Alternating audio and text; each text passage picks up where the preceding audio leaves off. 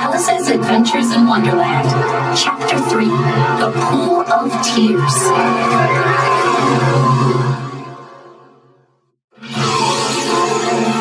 Things are getting stranger by the minute, Alice said as she kept growing. When she looked down, her feet were almost out of sight.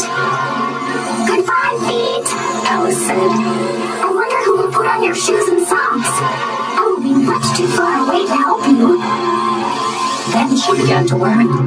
What if her feet wouldn't walk where she wanted to go? I must be nice to them.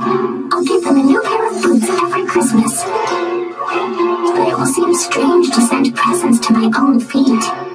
Oh dear, I am talking nonsense. Just then, her head hit the whole ceiling. Alice kept growing. She was more than 9 feet tall, but she wasn't upset. Now she was big enough to reach the gold key on the glass table. Alice picked up the key and hurried to the garden door.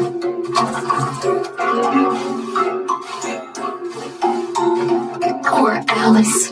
She was so big. If she lay on her side, she could look into the garden with one eye. As for getting into the garden, that was harder than ever. Alice started to cry again. She tried scolding herself, but that only made her cry harder. Alice cried buckets of tears. A large pool formed around her, 4 inches deep and spreading halfway down the hall. After a while, Alice heard footsteps in the distance. She quickly wiped her eyes so she could see who was coming. It was the White Rabbit, wearing a jacket and carrying white gloves and a fan. He trotted through the dark hall, muttering to himself. The Duchess, she'll be very angry if I've kept her waiting.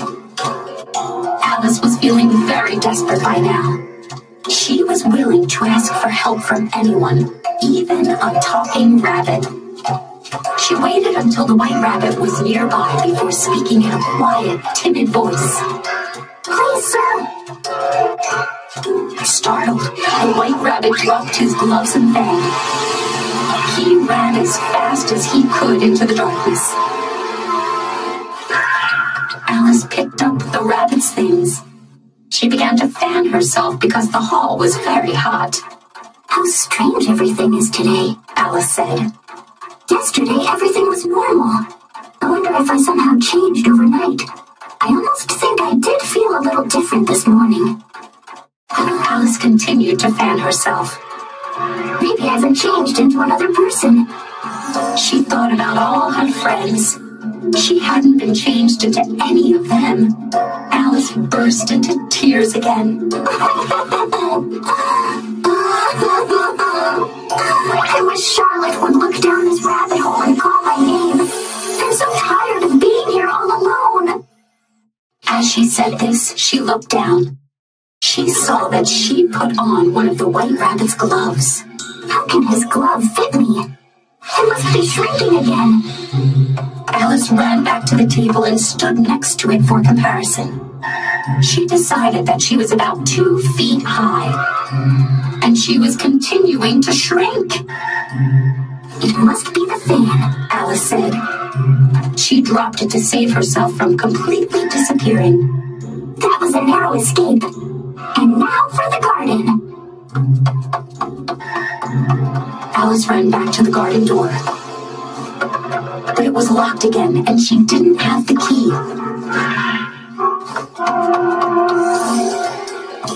She searched the hall and found the key on the glass table. How did the key get here? Alice looked up at it in despair. Things are worse than ever because I've never been this small before. Just as she said this, her foot slipped. Alice fell up to her chin in salt water.